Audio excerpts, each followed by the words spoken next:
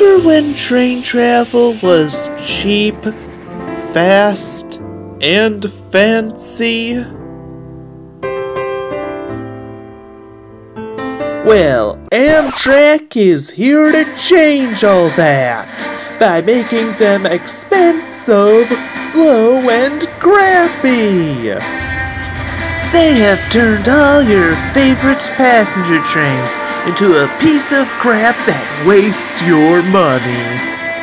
Don't say it's because it shares tracks with freight trains and goes against airplanes and cars. Via and Brightline also do that, and they are really good.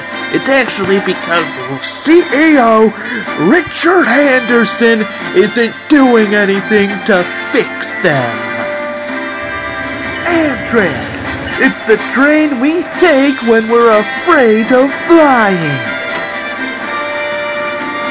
Amtrak. See beautiful mountains and high bridges for less than half the trip. And that's what we came here for.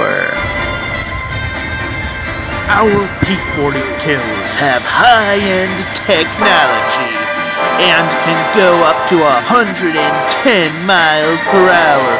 If only the speed limit was 110 miles per hour.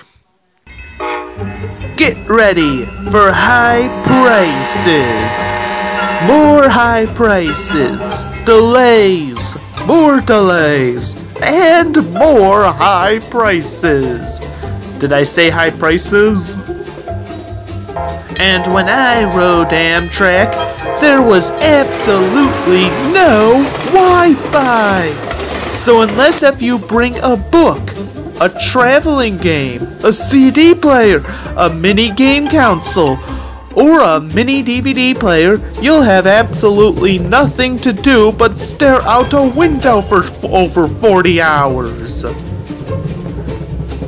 Curse you, Amtrak! You gave me an excuse to read! I hate it when I have to read. Curse you! When you ride Amtrak, you'll totally regret this trip, especially when you paid a lot of money for this. It's over 40 hours of torture. Here on Amtrak, we know you can't last that long without food. That's why we have a dining car. Simply fill out a dinner reservation. Wait 2 hours to get a table. Wait for the waiter. Wait for the food. And when you get your expensive food, you'll find out your average school cafeteria can do a better job cooking than this. When you ride Amtrak. So try out our new uncomfortable seats and support things like the End of Steam excursions. Watch as all your favorite steam locomotives you known and loved are retiring because of Amtrak. And engines like 611 are making so much money that they're actually donating it to Roanoke's economy to make Roanoke a better place. And Amtrak wants to end such a good thing. I mean, just listen to what he has to say about this.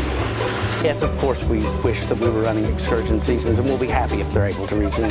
But it's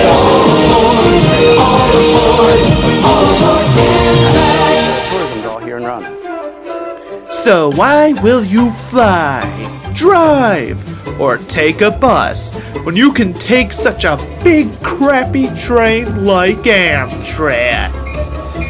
Enjoy the journey.